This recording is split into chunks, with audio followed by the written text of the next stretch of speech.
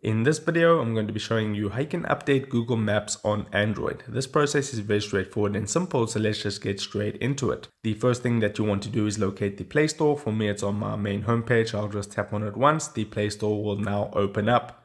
Once the Play Store is opened up, you'll see the search bar right at the top. Tap on the search bar once, and then all you need to do is type in Maps. So I'll just type it in there and then hit search.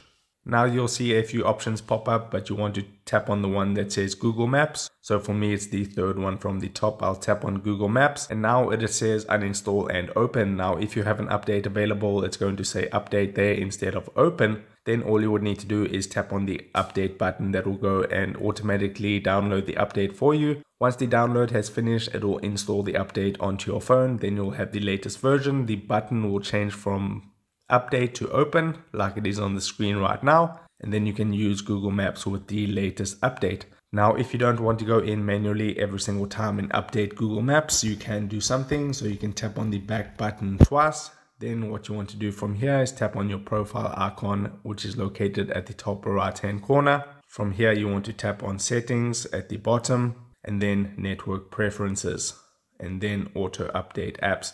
From here, you have a few settings. You can select over any network, meaning that that's going to use your data to download your updates automatically. But the one that I recommend that you set is over Wi-Fi only, meaning every time you're on a stable Wi-Fi connection, all your apps that need updates will get updates and it'll download them automatically for you without you having to do it manually. So that's a great feature. So select over Wi-Fi only, then all your apps will be updated automatically, including Google Maps.